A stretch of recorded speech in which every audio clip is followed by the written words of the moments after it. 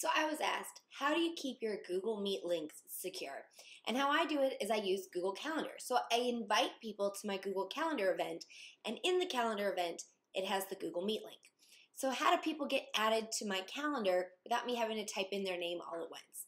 So I coded alicekeeler.com/calendarme. So Keeler.com/calendarme. And it's going to prompt you to make a copy. This is a Google Form add-on. It is an unofficial add-on, so it will let you know that it has not been authorized or reviewed by Google yet. And so once you make the copy, you're going to go ahead and go up to the three dots menu to go to add-ons, or you can just go straight to the puzzle piece and choose Calendar Me by Alice Keeler. And I'm going to authorize the add-on. Once you've authorized the add-on, go back to the puzzle piece up here at the top, choose Calendar Me, and you can paste the calendar ID to set the calendar ID. So how do you find that? So let's go ahead and go over to calendar.google.com. And I would like to add it to this product tutoring calendar. So I'm going to do sharing and settings. And you scroll down,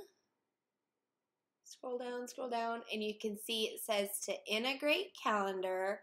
And it has the calendar ID, and it's got this funky looking link here. So I'm going to copy that. And so I'm going to paste the calendar ID.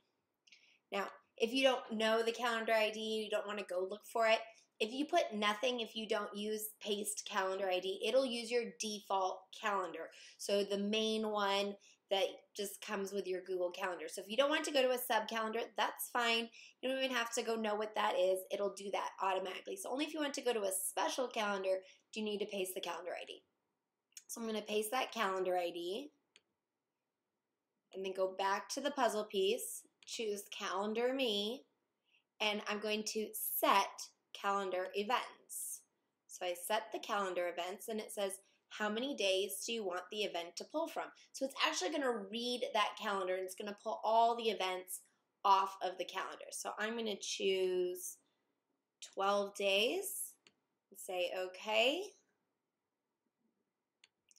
And so you'll see what it's done is found all of the events that I have on the calendar automatically. I'm going to do that again. I'm going to go ahead and just add an event here, and I'm going to put it on that special calendar. I'm going to add a Google Calendar Meet. I'm going to save that. So when I come back, so notice this has 3 things in the time frame. So I'm going to go back up here, I'm going to Calendar Me, and I set the calendar events, and I'm going to do it for 20 days.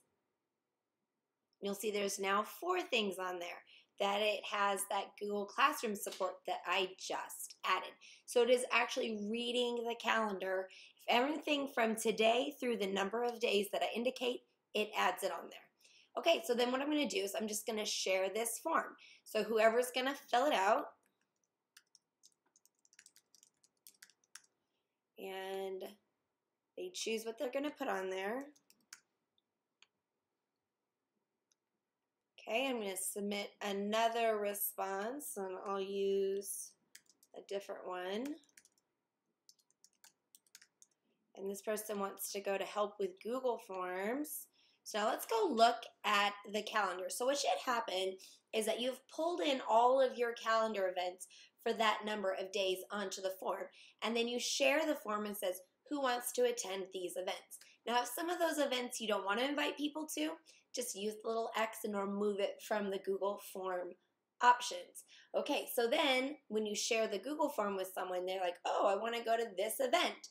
And it's going to capture their email at the top, and whatever email they put in there is going to be invited to that event. And when they're invited to the event has the link to the Google Meet. So then I don't have to put it out publicly on a website or on Twitter where I invite maybe some less savory characters into my meeting. So I want just who fills out the form. So let's take a look. I have here Meet with Lindy. and I'm going to edit this. And I have no guests.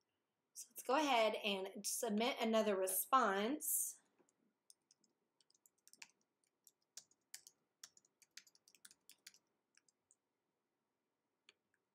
And we're going to meet with Lindy.